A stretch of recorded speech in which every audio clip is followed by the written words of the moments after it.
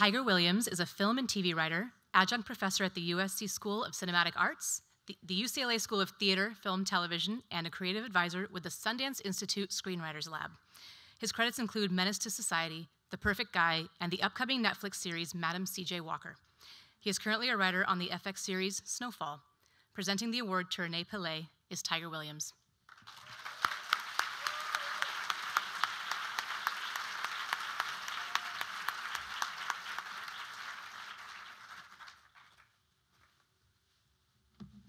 This light is not for my height.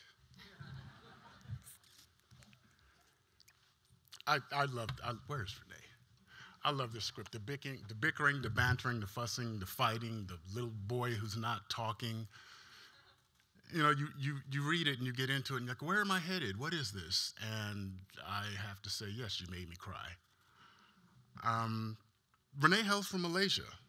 And when she was notified that she won the Nicholl, she applied for her first passport, and but she also needed a U.S. visa. But the earliest interview they could get was on November 8th. But with the help of our amazing Nicholl staff, a meeting was arranged with the Cultural Affairs Office of the U.S. Embassy in Malaysia, and they agreed to craft an appeal to the Consul General, and to expedite the thing. And Renee's friends got together and pulled some money, and she hopped in the car and drove the 2 hours to Kuala Lumpur to the embassy, and we're happy to have her here.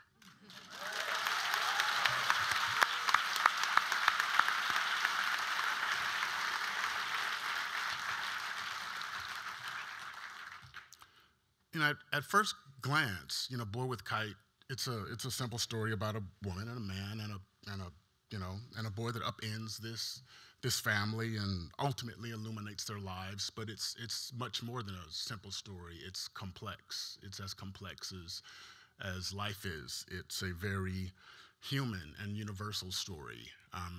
And it's not about a woman. It's not about Malaysia. It's not about the things that often as particular genders or people of color are expected to write. It touches all of us. We know all of these characters. We are all of these characters. I came away from the script caring deeply about these characters and their lives. And as I said, she brought a tear to my eye. And in a time when movies are increasingly becoming technological marvels, not Marvel, technological marvels,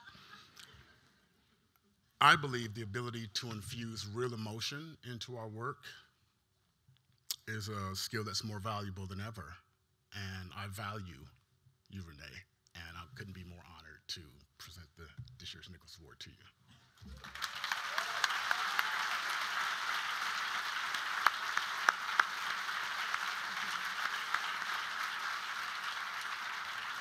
Tiger, do you want to give that to me?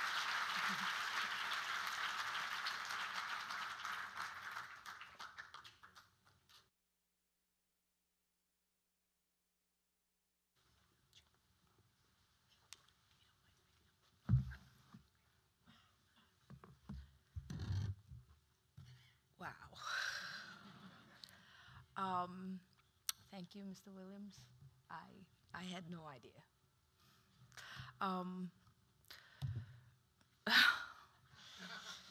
Rosa Salazar, if you were like 40, 50 years older, but you're not.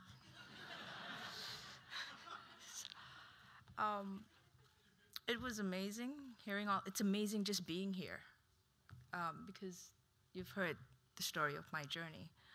And on that front, I have a whole bunch of thank yous. I'm so sorry to subject all of you to this, but I'll make it very fast. Thank you to Sangya Pillai, Irvin Hiao, Julian Lee, Jenny, Christy Lau, Zoya Elena, Maslina, Kasturi Kasavan, Azlina Mohammad Yusuf. Some of them gave me money when times were bad. All of them gave me food and shelter when times were really bad. And they never once told me, stop writing. But I wouldn't blame them if they did. Fact is, I've never taken a writing class. I come from 14,000 miles away. I don't even speak English half the time. And I want to write movies here in Hollywood. What kind of fool thinks that is possible?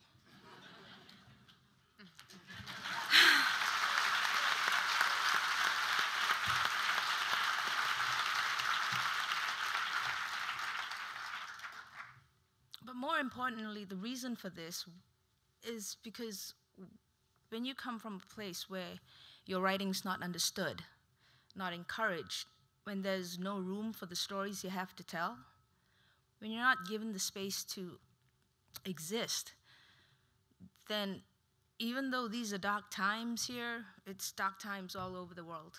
And Hollywood starts to make sense, and that's a bit scary, isn't it? And the sense that it makes is that there are freedoms here. Freedoms that so many of us take for granted. For example, the freedom to write about exotic places, like Nebraska. The freedom to write about people who are nothing like you, but who are you. The freedom to connect with others, irrespective of whoever, whatever, wherever you are. Because, like Ben, that little boy who doesn't speak, can speak, I suspect all of us, like me, I wanted to be heard. I think we all want to be heard. And that's why all this work, all of this by Joan and Chris and the whole Nicholl fellowship team, it's work that's not only important, it's necessary. Because if not, voices like Stella and Linny and Ben and mine would never be heard. Because if it wasn't for them, the Academy and the Nicholl Committee, none of people like me, we wouldn't get a chance to be heard. And I realize now, after meeting the Nicholl Committee yesterday, it's because every single one of these people, I always want to say this, well, frankly, my dear, they do give a damn. Okay? They do. They totally do. So now, what I get from all this is, moving forward, whenever I'm going to be told that I'm all wrong, when I'm not given the room to exist or the freedom to be, then I'll remember that improbabilities, well, they can happen. I am one of them. There can be so many more. Thank you.